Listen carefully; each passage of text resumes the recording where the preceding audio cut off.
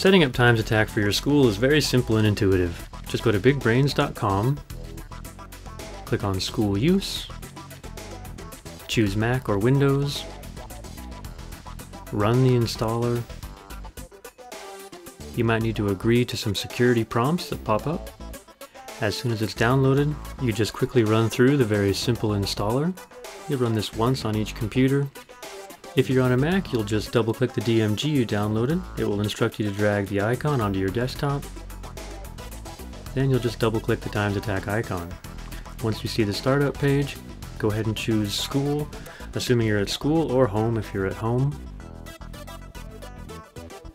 You'll start off by selecting your state, then your district, and your school.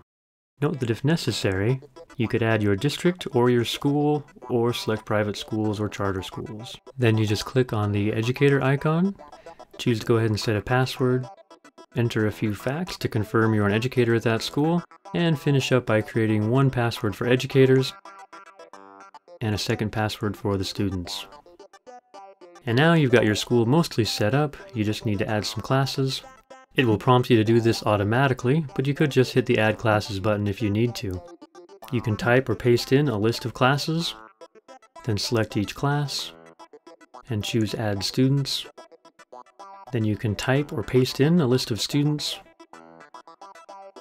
and that's it. Once you've done that for each class, your school is completely set up.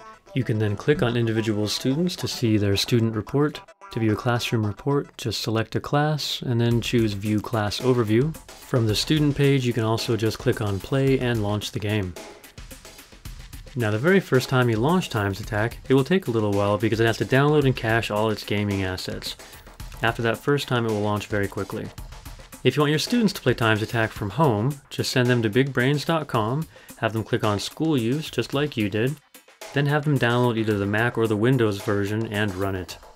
Once they've downloaded and installed Timez Attack, they just double-click the Timez Attack icon, and they select their school as you did, and enter the student password you created for them. Then they're presented with a simplified interface where they can select their class, their name, and press play.